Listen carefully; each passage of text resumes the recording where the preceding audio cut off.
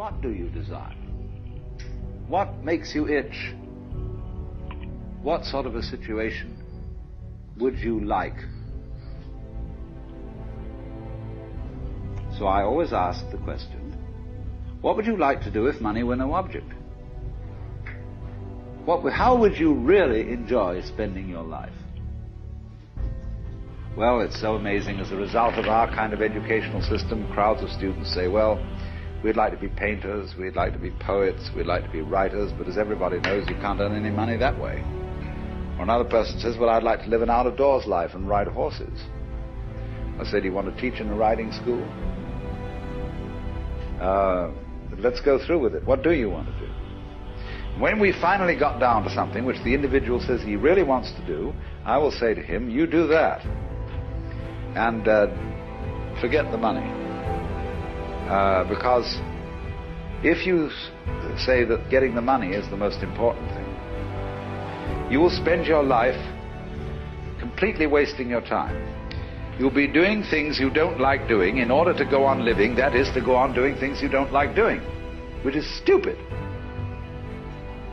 Better to have a short life that is full of what you like doing than a long life spent in a miserable way. And after all, if you do really like what you're doing, it doesn't matter what it is, you can eventually turn it, you could eventually become a master of it. It's the only way to become a master of something, to be really with it. And then you'll be able to get a good fee for whatever it is. So don't worry too much. Somebody's interested in everything. And anything you can be interested in, you'll find others who are. But it's absolutely stupid to spend your time doing things you don't like in order to go on spending things you don't like, doing things you don't like, and to teach your children to follow in the same track.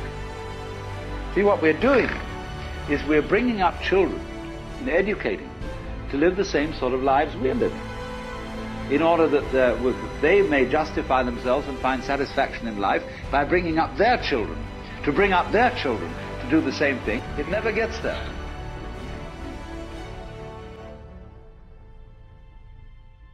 And so, therefore, it's so important to consider this question. What do I desire?